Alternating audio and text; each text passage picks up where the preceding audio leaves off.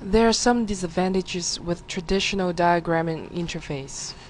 For one, it involves a lot of mouse clicks. You need to click your mouse many times on the diagram toolbar and the diagram itself. Second, you need to remember the notation syntax. You have to check manually if your model elements are correctly connected and follow the notation syntax. Third, because of all those syntax rules, it is rather easy to make mistakes. Let's see an example on video. Let's say you are describing the process of returning library books. With the traditional diagramming interface, we use the diagram toolbar to draw. Let's begin by drawing a start event.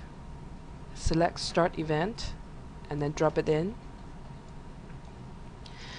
Then add a task. Select Task, drop it in, and then enter Return Library Books.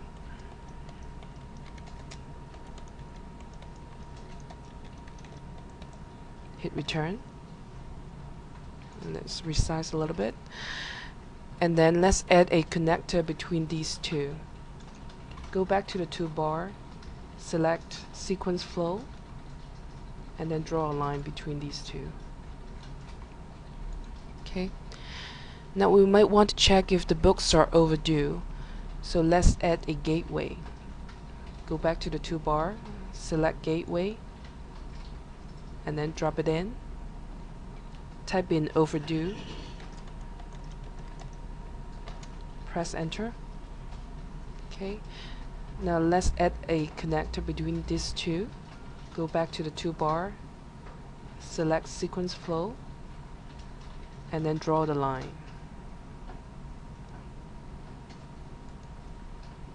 Well, you get the idea. We have to travel a lot to the diagram toolbar. On the other hand, Resource-Centric Interface is like a pocket knife that comes with diagramming tools. The tools follow you around on the diagram.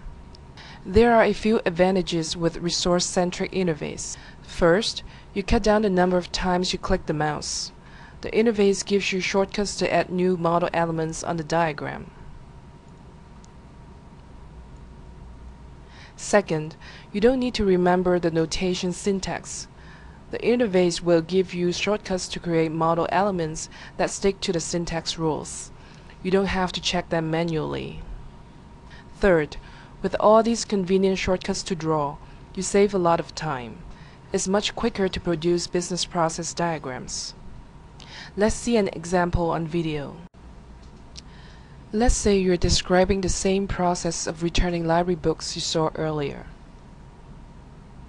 But this time, we will use the Resource-Centric Interface to help us draw. Let's begin by drawing a start event. In the diagram toolbar, select Start Event, and then click once in the diagram to drop it in. Then maybe resize it a little bit, and then move it over. Now, instead of going back to the toolbar again, just select the Start Event to continue. You will see some small icons around it. They are shortcuts to help us draw. If you place your mouse over them, you'll see the descriptions in bubbles. For example, Sequence Flow to Task, and another one for Subprocess, and so on. In our example, we're going to add a task. So click on the icon with the task image.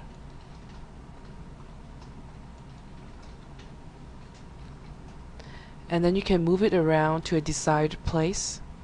Then just double click. Enter and return library books.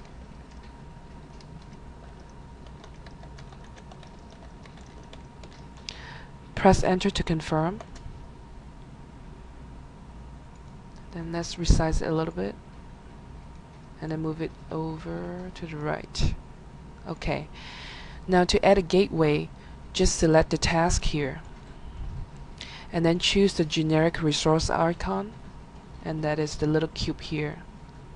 And then you can see the tooltips that says generic resource, and then click there. Again, you can move the line around to a desired place. Once you find the place where you want to stop, just double click it, and then the pop-up menu will show. Select gateway, and then gateway again,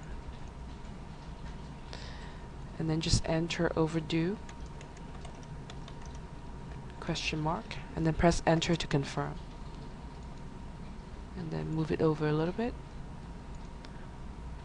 There you have it. As you can see, it took us less time to do the same thing this time.